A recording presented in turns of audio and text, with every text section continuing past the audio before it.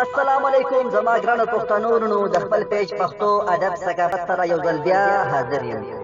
ستاسو سره یو 2 منټه تاسو غواړم ډیر زیات اهم دی او زه تاسو سره نن خبره کوم د الماس خان چې د پښتو یو ډیر زوړ ګلوکار دی او نن سبا ډیر زیات مشهور شوی دی د دې غانې نه ما پرېږده د دې غانې نه ډیر زیات مشهور شوی دی دغه منافقت تاسو زه په ګوته باندې کوم دا زمونږ منافق چې کوم ګلوکاران دي د په یو ټي وي انټرویو کې خبره د دې دا خبره تسلیمه چې دا غانه ما د الله او د رسول الله صلی الله علیه وسلم په عشق او په محبت کې دا غانه ما ویل ده دې منافق انسان ته ویل غواړم چې دا د الله او د رسول الله صلی الله علیه وسلم په محبت کې دا ویل ده تاسو دا دویم کلیپ لازمي وګورئ چې دې وخت کې یو ډېر د پښتو یو ګنده فلم د لپاره د ریکارډینګ کوي او هغه ګنده فلم کې چې کوم دی دغه غانه ما پرېږده دا غانه دوباره دغه فلم د لپاره ویل ده او په دې باندې جهانګیر خان او یو ډېره بې غیرته ښځه ده ډېر بېهوده د شرابو سره په دې باندې ډانس کړی دی نو زه دې منافق انسان ته ویل غواړم چې ته دا منافقت ولې کوې ته د خدای او د رسول نه یېرېږي که زه دروغ وایم تاسو په خپلو سترګو باندې دا غانه ووینئ او د دې ډمانو نه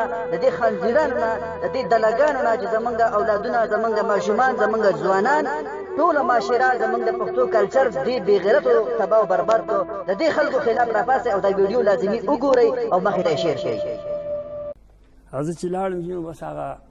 غزل ما دا وویلو نو دړنه مې وویلو پکې مې جړلیم دي چې ربه ځان کدان کې د اشنا نامه را یاده کړي نو حضور صلی الله علیه وسلم ما زړه کې راغلی و کړی نو الله پاک دومره یعنې زه خلکو سره زما مینه پیدا کړه او د هغوی ما سره پیدا کړه دا د الله یو مهرباني وه ما کې څه نشته زه نه پوهېږم نه غزل راځي نه داسې فنکار یم بس دا د الله یو مهرباني ده دا وي د غټو خلکو خبرې